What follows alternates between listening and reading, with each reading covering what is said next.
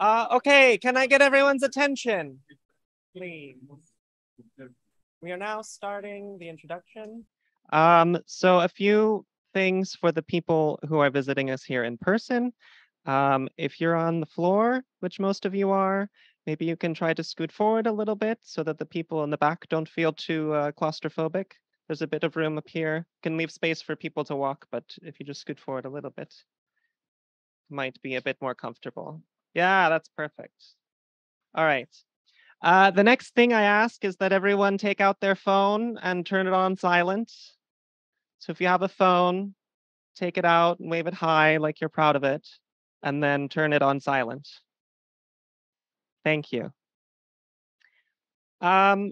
Yeah, so tonight is our event, an evening with Chomsky. Thank you all for joining us. This event is organized by Kulttuurikeidas ry. It is our passion to organize memorable and gratifying events, such as concerts, creative writing, and initiating open discussion on controversial issues, among others. Today, following this passion, it is our honor to welcome Professor Noam Chomsky to share his views on the war in Ukraine, global safety concerns, and the development of our economy. Chomsky is an MIT Professor Emeritus of Linguistics and Philosophy. In addition to these two subjects, he became famous for his lectures and writing on intellectual history, contemporary and international affairs, and foreign policy. Several pristine institutions have recognized Chomsky's work with honorary degrees, including the universities of Chicago, Delhi, Pennsylvania, Cambridge, Buenos Aires, Harvard, Calcutta, and many others. His trophy shelf is home to many awards, such as the Distinguished Scientific Contribution Award of the American Psychological Association, the Kyoto Prize in Sciences, the Helmholtz Medal, and the Dorothy Eldridge Peacemaker Award. Mr. Chomsky's most recent books include Requiem for the American Dream, Occupy, Making the Future, and Gaza in Crisis. The program will go as such. In just a few minutes, Chomsky will join us and should finish his lecture in about an hour or less, followed by a Q&A. Please be reminded that Chomsky relies on the speech-to-text function, so please speak calmly and close to the microphone. Maybe a bit calmer than I'm speaking even. And limit your questions to about 1 minute or less. Before Chomsky joins our session, we would propose you keep in mind a few themes during the lecture. What's the purpose of NATO? What does NATO membership mean for Finland? And also the security of Finnish democracy in a global setting. In just a few minutes, we'll have Dr. Chomsky here speaking with us. Thank you. Wonderful.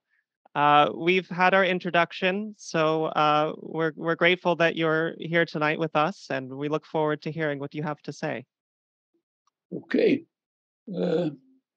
How do you want to work it? Want me to just talk about what's on my mind, or do you have specific questions you want me to address? We'd love if you would speak with us about what's on your mind, specifically if you have thoughts on the war with Ukraine. We live in Finland, so we're quite close to the action. And then also perhaps the current economic events that we're facing today. Yeah. And then if you have time at the end, we may have a few Q&A for just a short period of time. The more interaction and discussion, the better I like it. Okay. And the better it usually is for everyone. So let me start with Ukraine. Yes. The background of the war is not really in any serious dispute. I'll run through quickly what you're all familiar with. We can go back to the Gorbachev, Bush number one discussions back in the early 90s. There was a question of, and it's still a question of what the shape of the world system would be, particularly Eurasia, after the collapse of the Soviet Union. There were different visions. There still are. One vision is so-called Atlanticist vision. The world system should be based on a military alliance, NATO, run by the United States. Western Europe should be a component of it. The other vision proposed by Gorbachev, there should be a common European home extending from Lisbon to Vladivostok, no military alliances, Europe and Russia co-equals, both being transformed towards in a social democratic direction. The key issue at the center of this was the fate of Germany. Obviously, the most important, the industrial center of Europe. Gorbachev agreed to allow Germany to be unified, first of all, and to join NATO, which is considerable concession on the part of any Russian leader, considering the history, which I don't have to review. There was a quid pro quo. George H.W. Bush 1, agreed that in return, NATO would not expand to the east, not beyond East Germany. Clinton was elected in the next election. He began to erode the system very quickly, began to move to incorporate Eastern European states within NATO. He was warned. In fact, for 30 years, high US officials, practically everyone who had any familiarity with Eastern Europe or involvement in it, and Reagan's ambassador to Moscow, Jack Matlock, one of the experts in the diplomatic corps on Russia, Henry Kissinger, a host of others. I won't run through them. The hawkish defense secretary of Bush II, Robert Gates, current and past CIA directors. It's a long list.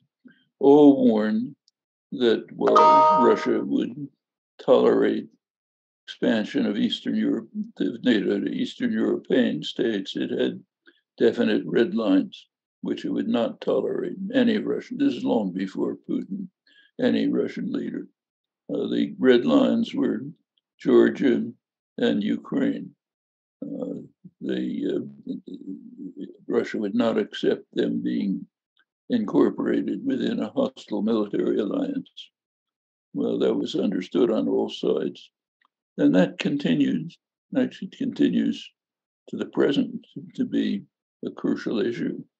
The second Bush administration, Bush II, 2008, invited Ukraine into NATO over the objections of his own defense secretary, Robert Gates, warned this was reckless and provocative. France and Germany vetoed it at the time, but given US power, it remained on the agenda. After the Maidan uprising in 2014, the US began quite openly to move to integrate Ukraine within NATO de facto. In fact, US military journals now simply say that Ukraine is a de facto member of NATO. It's increased under President Biden, formal declarations that moves must continue to send Western arms to Ukraine, carry out joint military operations, train Ukrainians in U.S. weapons, and in effect move. The Biden administration announced that Ukraine must remain in an enhanced program of NATO membership sometime in the future. Meanwhile, Russia continued to make the same statements.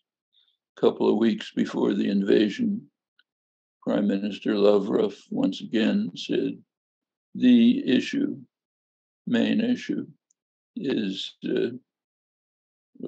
Ukraine's joining NATO. Russia, he said, is going to insist on neutralization of Ukraine. That's the fundamental issue. Well, the censorship in the United States is so extreme that most Americans never heard this, have to go to roundabout ways to find it out, since Russian sources are pretty much banned in the US by now. But that's been the position essentially up to the invasion. It's the background. Doesn't justify the invasion. Aggression is aggression, never justified.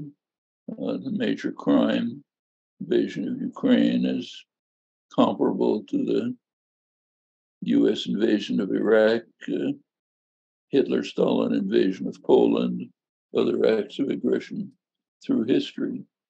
But it was obviously provoked, seriously provoked. And that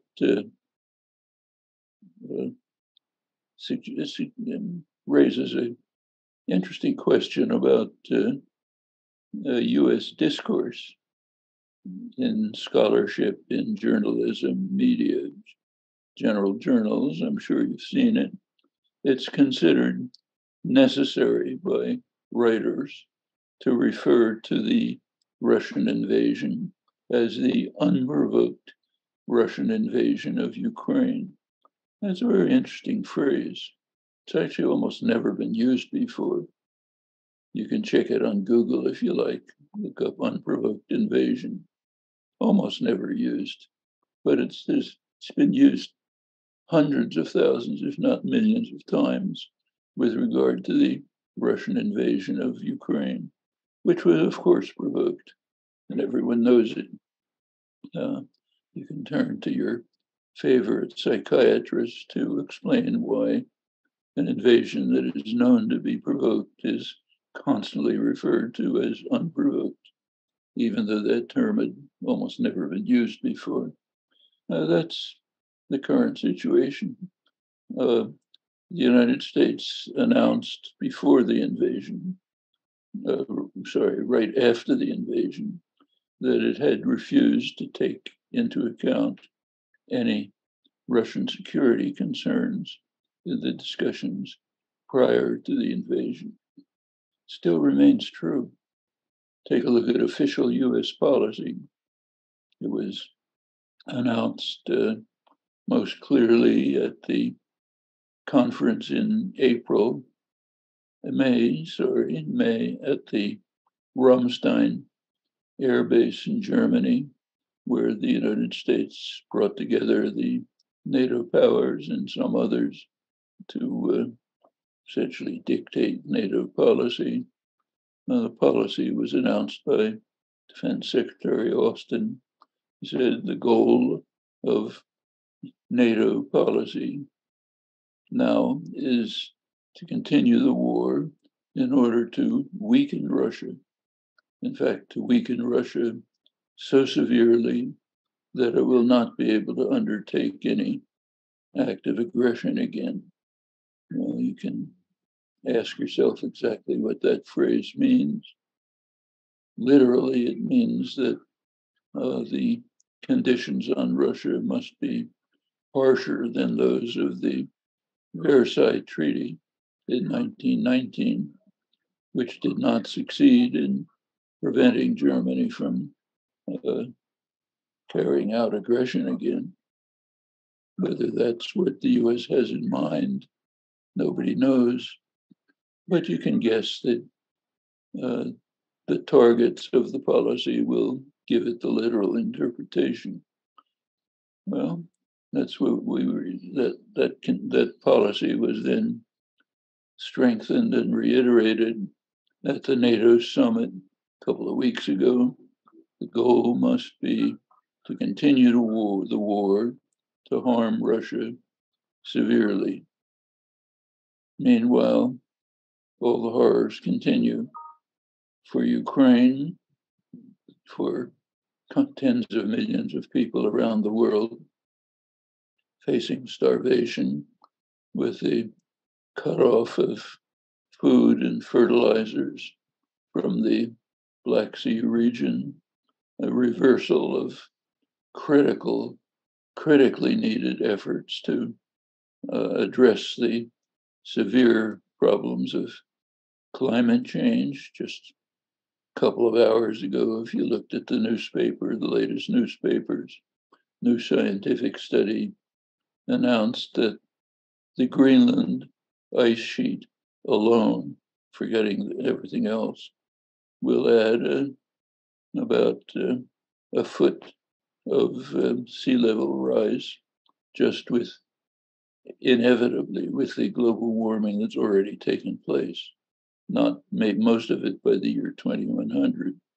And of course, the constant, indeed growing threat of nuclear war.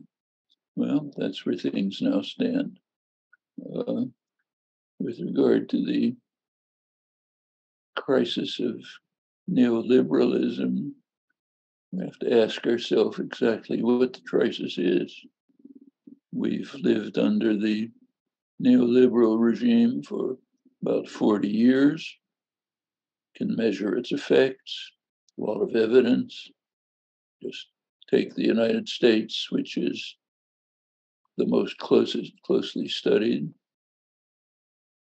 Similar conclusions around the world, worse elsewhere. In the United States, the neoliberal policies have been an enormous success for the designers of the policies. In fact, the recent study by the quasi-governmental, highly respected RAND Corporation concluded that the transfer of wealth to the top 1% of the population in the United States had amounted to about $50 trillion during these 40 years. That's robbery of the middle classes, the working classes. Real wages are about what they were in 1979. Plenty of growth, but into very few pockets. Of course, this means undermining of the democratic system with extremely high concentration of wealth. That's highway robbery on a pretty effective scale. It's had its effects.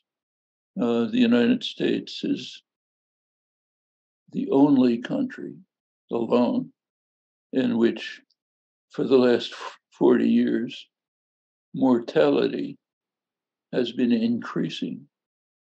That doesn't happen anywhere except in the context of war or severe pestilence. This is happening in the richest society in the world, enormous advantages that no one else has. Estimates are that, current estimates, that about 1 million people have died just from increase of mortality alone in the United States. The same has happened in other dimensions. So, for example, take incarceration. In the United States, the 1970s, incarceration rates were about the same as Europe. Now they're about 5 to 10 times as high.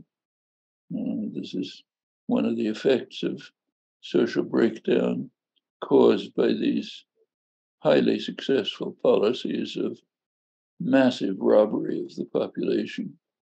A large majority of the population lives from paycheck to paycheck, highly precarious existence. The 1970s, take another dimension, health. 1970s, US health standards were about like Europe.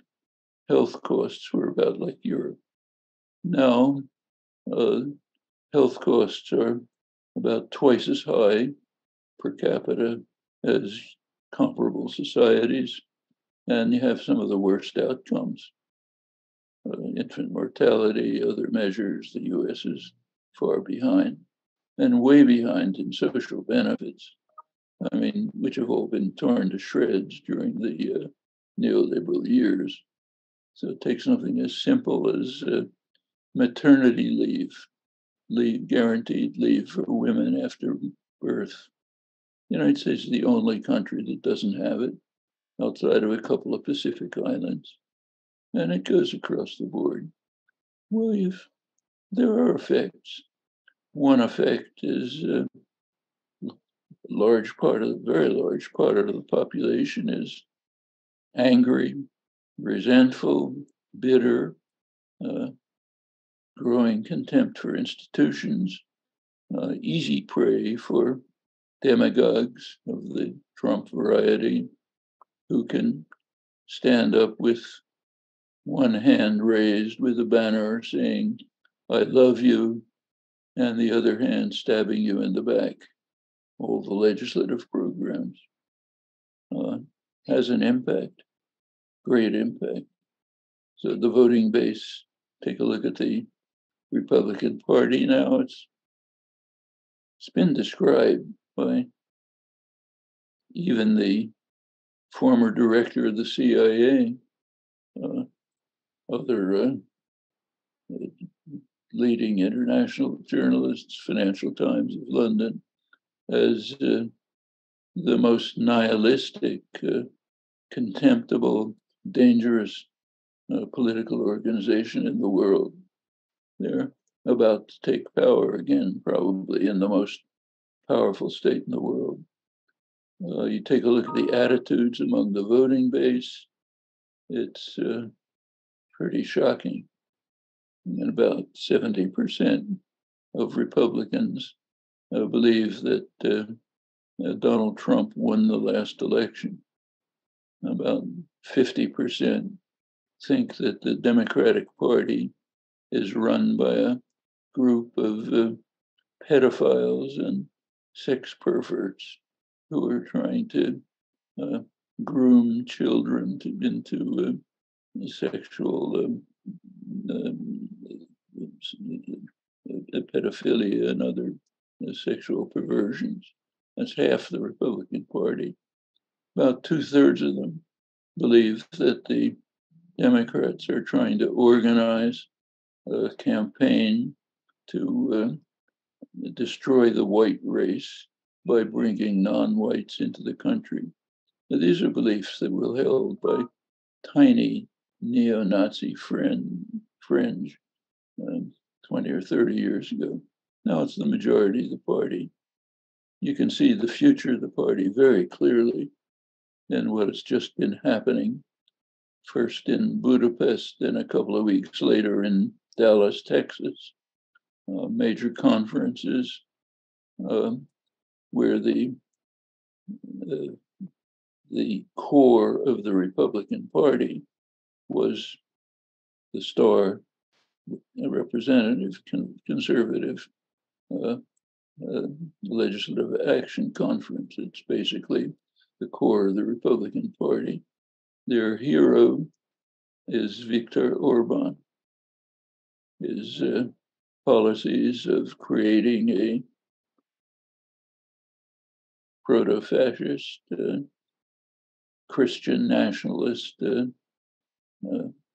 white supremacist, what he calls illiberal democracy, meaning virtually no democracy. That's the model of the future. he was hailed by President Trump, other speakers, leading television personalities. Now that's the future they have in store, that they have in mind. Well, that's what's happening. That's one aspect of the crisis of neoliberalism. You look at other countries, Western Europe, it's not the same, but there are similarities, considerable similarities. The, the third world, it's been a total disaster. Structural adjustment programs have devastated third world societies. In fact, a large part of the background for the terrible massacres and destruction in the former Yugoslavia, Rwanda, large part of the background was structural adjustment neoliberal programs that had undermined and shattered the existing societies, brought to the core ethnic rivalries, tensions, conflicts, which led to the monstrosities that followed. Well, that's the crisis of neoliberalism. It's a crisis for the world. In fact, it's a death sentence for the world, because one crucial aspect of it, is denial of warming of the planet. In the case of the Republican Party in the United States, it's 100% of the leadership, literally. Take a look at the last Republican primary, 2016. Since then, the party's just been owned by President Trump, former President Trump. But the last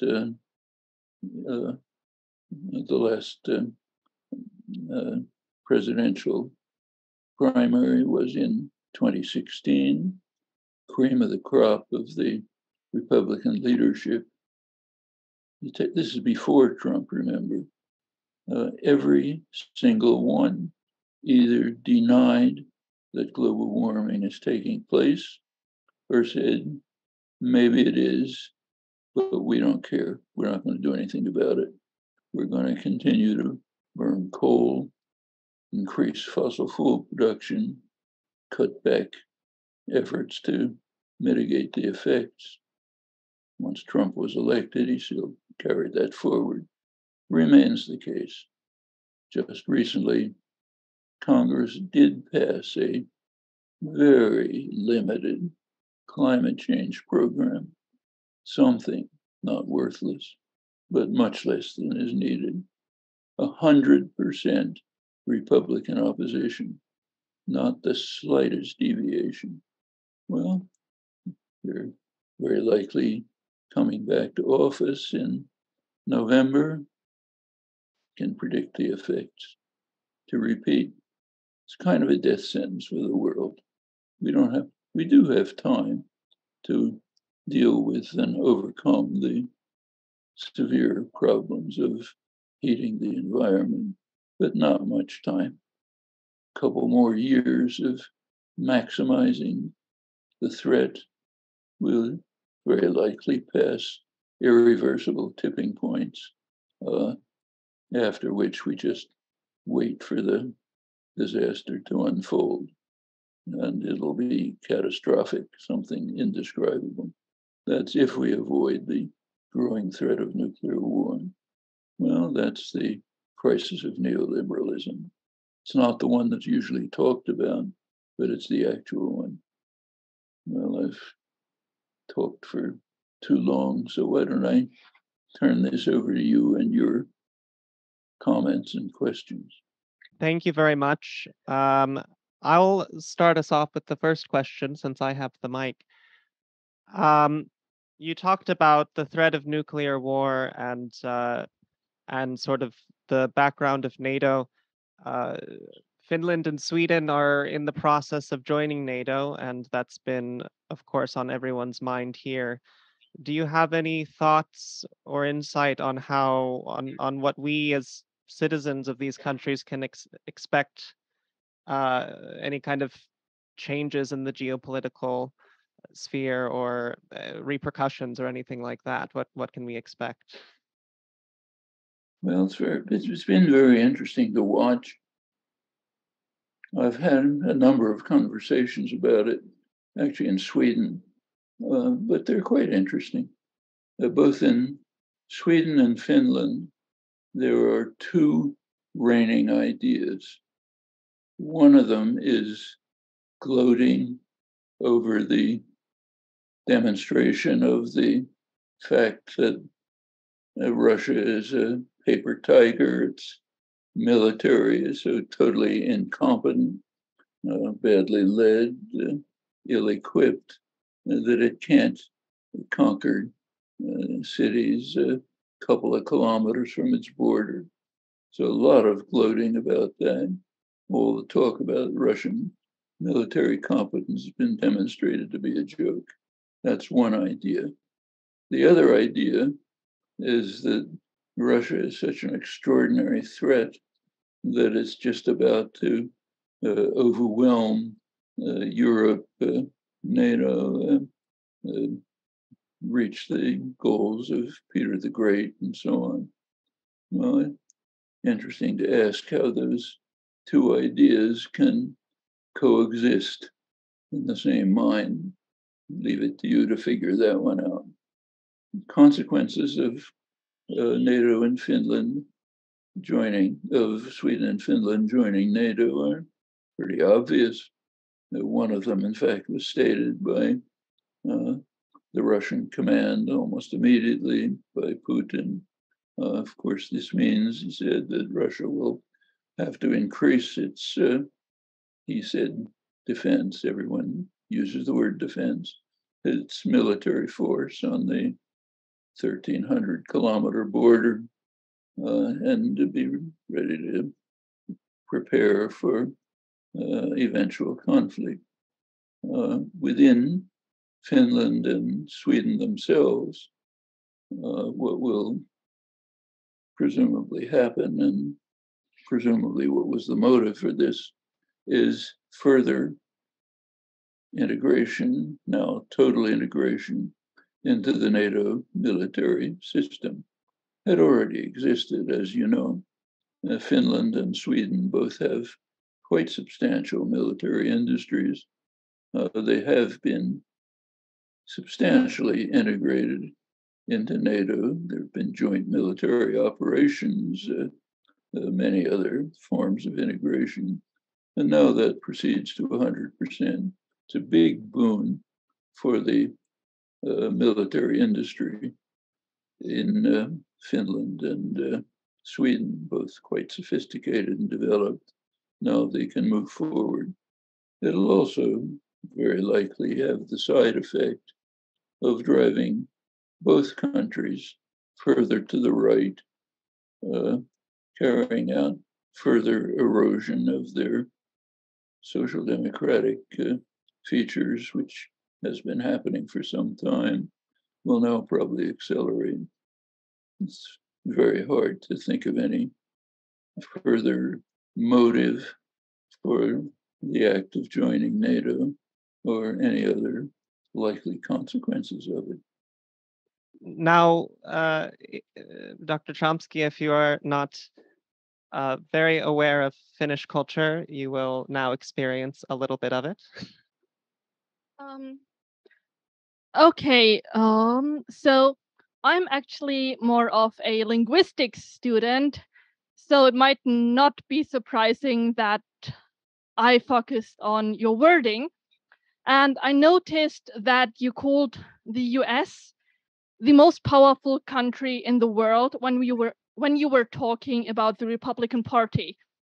And I'm not all that knowledgeable about just how powerful the US actually is.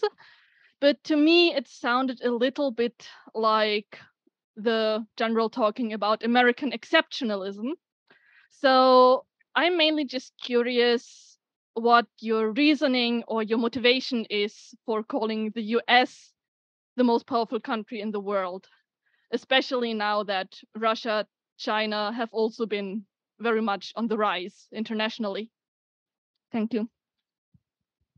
just simple fact. Take, say, the military dimension. The US is so far in the lead that there's nothing even to discuss.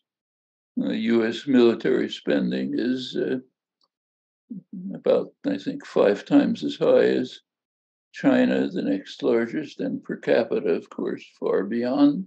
Russia is 5th or 6th. The United States military spending is greater than the next 10 countries combined that followed it. The United States has 800 military bases around the world. Russia has 1 in Syria. China has 1 in Djibouti. And Britain and France have 2 or 3 somewhere.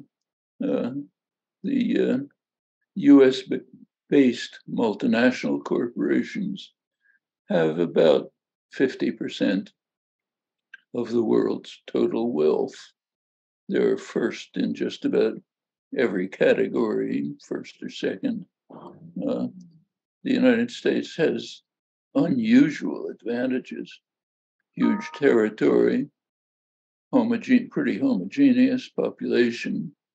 You can go from Boston to Los Angeles, about 2,500 miles, and think you're in the same place. Weather's a little bit different. Enormous internal natural resources, agricultural, mineral, no enemies, controls the Western Hemisphere, controls both oceans, most of the opposite sides of both oceans. I mean, pick your dimension. The United States is just supreme. It's been that way. Actually, it was the richest country in the world back in the 19th century. After the Second World War, it became the dominant military power, global power, nobody else even close. China is growing and developing. It has enormous internal problems. It's considered a great threat to the United States, but not because of its military power. It's considered a threat because of its development, and crucially, because it does not follow orders. That's crucial. It's very different from Europe. Europe has an enormous economy, comparable or even beyond the United States, very high level of education, culture, functioning societies, but it's not a threat to the United States. It follows orders. So when the United States imposes sanctions on Iran to punish Iran for the fact that the United States undermined the joint agreement on nuclear programs, Europe strongly objects. A lot of angry rhetoric about we oppose this, we don't want it. But nevertheless, Europe adheres to the sanctions. Take, say, Cuba, which the United States has been subjecting to torture, violence for 60 years. Nothing like it in world affairs. Europe strongly objects. In fact, the entire world objects. If you look at the United Nations vote, the last one was 184-2 opposed to the sanctions. 2 are the United States, and Israel, client state, has to vote with the United States. Strongly opposes the sanctions, but they all adhere to them, including Sweden and Finland. Can't use Cuban nickel, can't send syringes to Cuba for injections for vaccines because the United States says no. Well, that's the world. They obey. China doesn't. China disregards US orders. That's an intolerable threat. In fact, if you think about it, that's the threat of China. On the other hand, if you go back to your question, Why do I say the US is the most powerful country in the world? Because no matter what dimension you look at, that's what you find. Well, you mentioned the phrase American exceptionalism. That's a different term altogether. American exceptionalism is the concept that the United States is uniquely benign, that everything it does is for the benefit of others. It's so altruistic that it even suffers because of its goodwill to others. And that's American exceptionalism. Very dominant theme in American discourse, international relations discourse, scholarship, general commentary, teach in the schools, and so on. Now, there's two things wrong with it. One is history, which dramatically undermines it. The other is it's not exceptional. You go back to other dominant world powers, they were the same. When Britain was the dominant world power, carrying for hundreds of years, carrying out horrendous crimes and atrocities all over the world, British intellectuals were talking about what an angelic country England is. So marvelous that others can't even understand their benevolence. They criticize us. Quote John Stuart Mill, probably the most respected and respectable modern intellectual in the English-speaking world, right at the peak of Britain's atrocities in India, 1857, which he was well aware of. He wrote an article about how England is so angelic that other countries heap obloquy on us because they cannot comprehend our magnificence. And we must extend our conquest of India for the benefit of the barbarians who need our tender mercy and so on. The French were the same. Well, the French generals were calling literally for extermination of the Algerians, and French intellectuals were orating about France's civilizing mission in the world. I don't think you can find an exception to this. At least I've never found one. So American exceptionalism isn't exceptional, and it's entirely in conflict with the historical record. But that's a different matter from US power, both economic, military, the advantages and security, almost anywhere you look. The US is indeed destroying itself from within. That's a different matter. From the chat that we have some people joining us from distance. So I will read this. Is it true that Russia has held its sphere of influence in Eastern Europe for the last 2 centuries? Or it is true.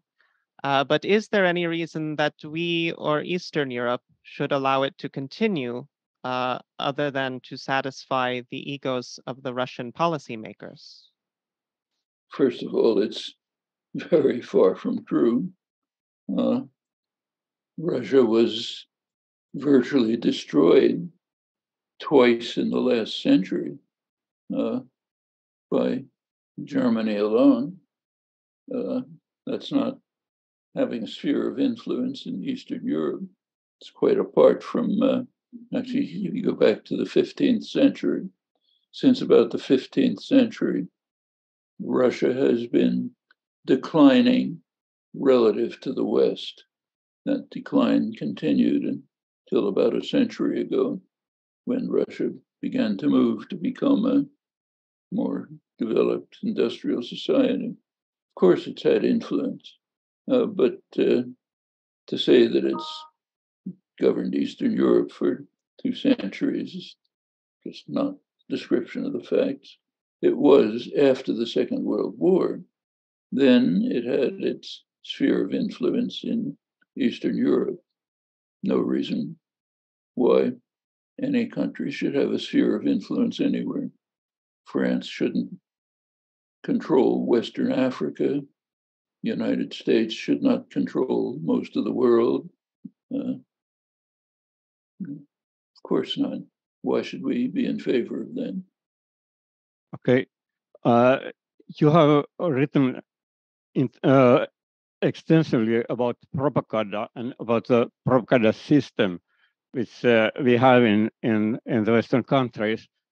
And it seems that this propaganda system is becoming more and more dense.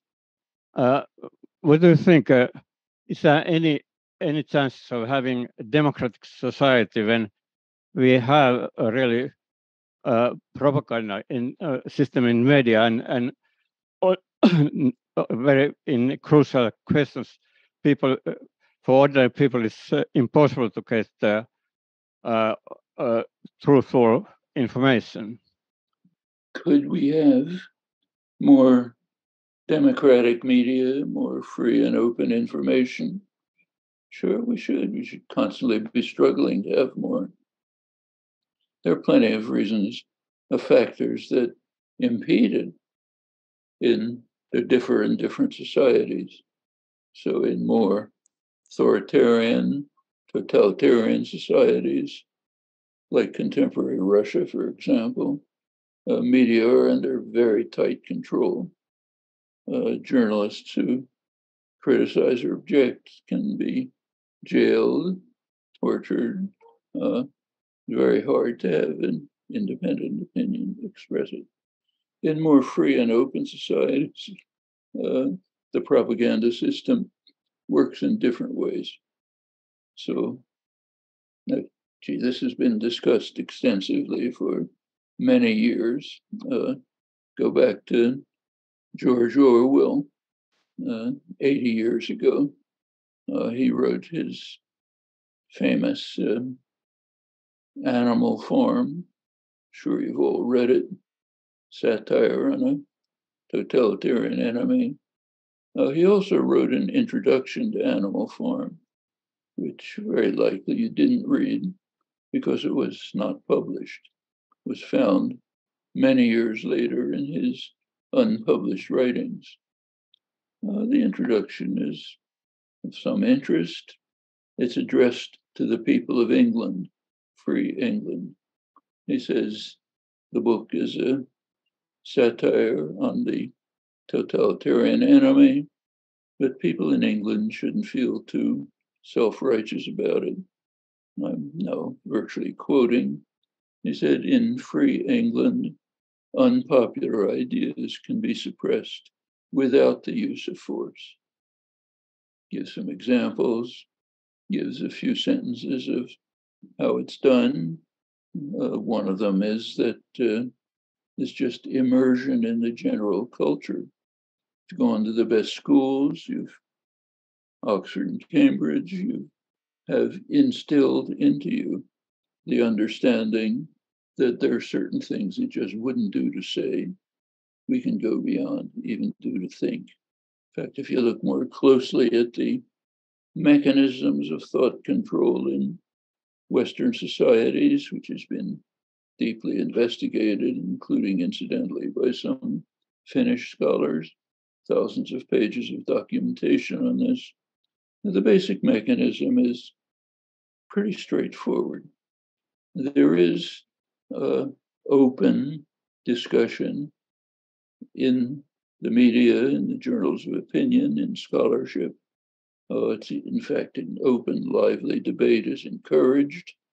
But when you look at it, you find that it is within fixed bounds, pretty fixed bounds, which are not expressed.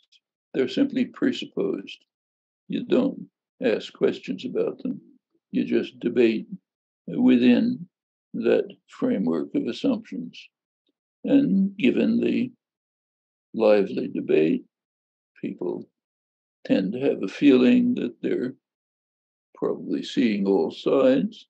Why look anywhere else for information? This is quite extreme in a country like the United States, which happens to be quite insular, partly simply for geographic reasons. why look but even in the culture, why look anywhere else? So there's good studies which indicate that Americans may know less about the world than people living in totalitarian societies who distrust their own information systems for good reasons, then look outside. Well, these are the ways that propaganda systems operate. There's a ton of information about it, most of it in critical work in the United States and England, but some elsewhere, including Finland. How can we go beyond this? Well, that's what activist critical work is about, trying to encourage people to question the assumptions that they're taking for granted, to think about things, try to understand them for themselves, raise questions about what's taken to be unchallengeable dogma, develop alternative independent media, organizations in which people can get together and think, challenge, and activist work, which tries to change the nature of the social institutions so as to allow more authentic freedom and real democracy. It's what critical intellectuals have been doing ever since Socrates. I mean, yes, that's their task. We have kind of a line here of questions, and we're also taking from the chat. So I will take one from the chat. Okay, the question from the chat is, you mentioned that the membership of Finland to NATO will accelerate a right movement of the country. Could you explain that more detailed, and any interested in solutions and what can be done to avoid a further right move of the country, especially for a leftist party? And if you have anything to expound on that. Actually, you know all about that much more than I do, but Finland and Sweden have been under significant pressures for some years to erode the social democratic institutions that have been developed. When a country becomes more under the control of militarism and military institutions, it almost reflexively moves to the right. Part of a militarized system, it's the kind of doctrine that you hear, propaganda that you hear, that's where the institutions move towards. It just drags the country to the right. Happens everywhere. I presume it'll happen in Finland and Sweden. My guess is, you know more about it than I do, but my guess is that the pressure to join NATO was probably driven mostly by right-wing elements who are in favor of seeing this take place. That's quite over and above the advantages to military industry, quite sophisticated military industry in Finland and Sweden for full entry into NATO instead of just partial integration. But that's the usual tendency with militarization of a society. Thank you. Our line starts here, I think. Hello? Hello. With Russia being completely isolated from the Western world through the sanctions, do you see Russia coming back to the Western world in any way? And what would that entail?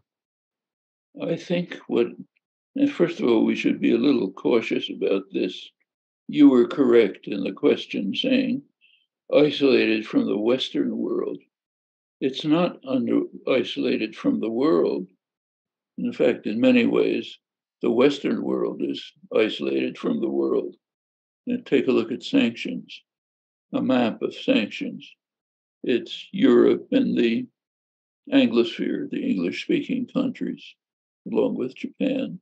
And most of the world is saying, this is none of our business.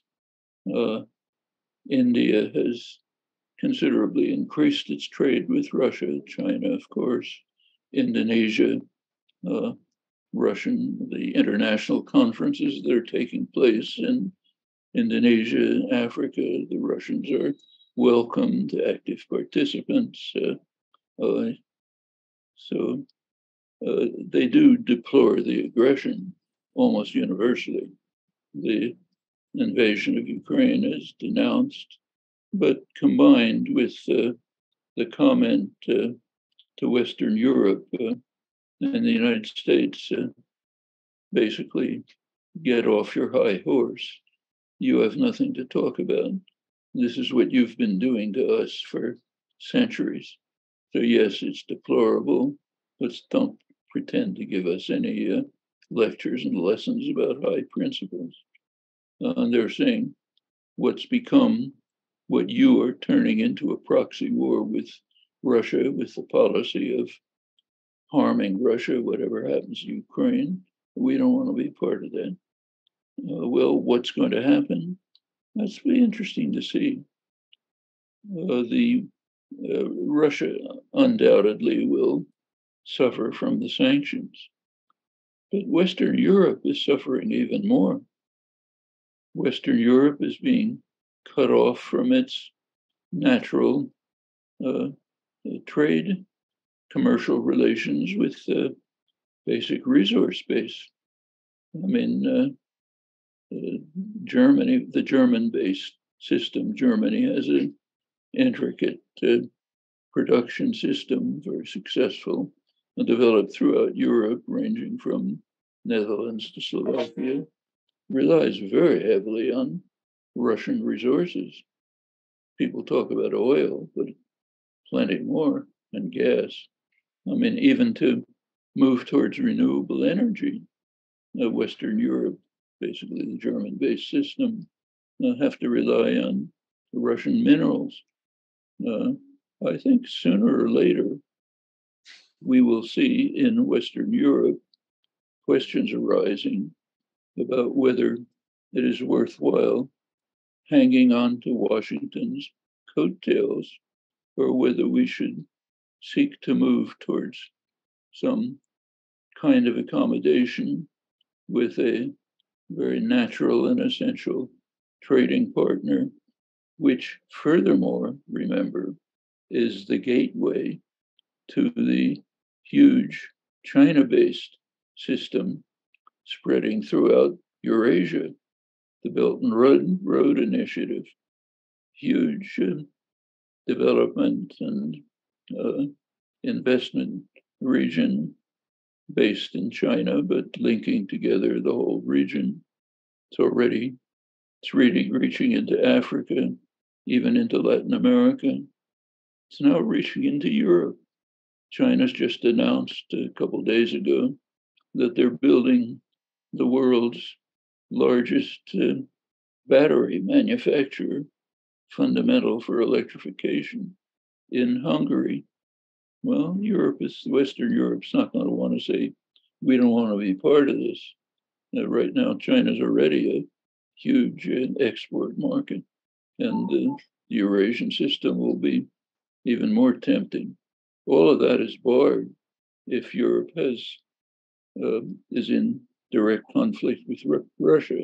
So I think it's likely over the years that we will see pressures in Western Europe to move towards some kind of accommodation with Russia and moves towards the Eurasian system, China-based system. Could this ever get to something like what Gorbachev called a common European home without military alliances? It's not impossible. I think, in fact, prior to the invasion, if Putin had been a statesman instead of a brutal autocrat, what he would have done, I think, is consider Emmanuel Macron's tentative offers up until days before the invasion to move towards an accommodation which would prevent the invasion and lead towards closer relations with Western Europe and Russia, much to the discomfiture of the United States. He didn't do that. Could have done it. Maybe some wiser statesman in the Kremlin will see the advantages of that, especially as the war drags on. Maybe there'll be tendencies in Western Europe to move into this very natural direction. Can't tell, but I don't think it's unlikely. Thank you. Good afternoon, Dr. Chomsky. I would like to ask something concerning rhetoric and public discourse, particularly around the Ukraine situation. Here in Finland, we saw a rapid shift of public opinion for NATO, and it was quite a drastic shift. And for sure, the NATO hawks here in Finland and elsewhere have been hungry to incorporate Finland into NATO now for decades. But still, observing the rhetoric around the war has made me wonder if there is some kind of new conditions for the public discourse, or like the manufacturing of or engineering of public opinion. For example, people talk about politicians, journalists, of being on the right side of history. I guess as well here in Finland as elsewhere, like in rest of Europe or US. Likewise, the Finnish people, you could have asked them 10 years ago, how is Russian democracy? And most people would have, said, there's no democracy in Russia, and it's not the fault of Russian people. But quite recently, people seem to be in favor of denying visas for Russian people, because now the Russians are seen as being in responsibility for the war, whereas earlier, the perpetrator was Putin and his regime, but now quite quickly people seem to think, no, it's the Russian people. They chose their leader. Sorry, I'm taking a bit too long here, but anyway, what do you think has happened in the public discourse recently, particularly in regards of NATO and war in Ukraine? Thank you. Let me ask you a simple question. After the US invasion and destruction of Iraq, how many American tourists were barred from Finland? How many sanctions were imposed on the United States? These are the kinds of questions that are being asked in the most of the world, who recognize the extraordinary hypocrisy of what's happening in Europe. Yes, the Russian people had not much to do with electing Putin, but the American people had a great deal to do with electing George W. Bush, who carried out the worst crime of this century. Iraq is far worse crime than the invasion of Ukraine. In fact, if you notice, take a careful look, you'll notice that US and British analysts, military analysts, are wondering why Russia didn't carry out a US-British style war in Ukraine. If the US and Britain had, when they invade a country, whether it's Serbia, Libya, a horror story like Iraq, first thing they do is make the country unlivable. Trains aren't running, communications don't function, the energy system is destroyed. They're very surprised that the Russians didn't do this. I mean, remember that US intelligence was predicting that Russia would conquer Ukraine in a couple of days. In fact, they were already planning to fly Zelensky out of the country and set up a government in exile. They were shocked at the invasion. They thought Russia would carry out a US style of invasion. It didn't. Country's functioning. A lot of horrors, a lot of atrocities, but nothing remotely like the US British style of war. Well, were British and American tourists kept out of Finland? Did anybody even think of the question? Yeah. If not, how come this question is being raised? I think that's an interesting thing for people in Finland to think about. Thank you, Dr. Chomsky. Can we have a round of applause?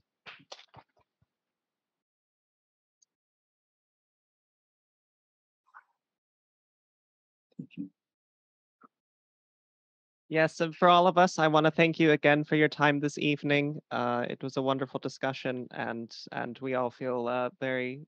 We'll just speak for all of us. We all feel very moved to be part of it. So thank you very much. Thank you. My pleasure. Yes. All right. Yes. Good night.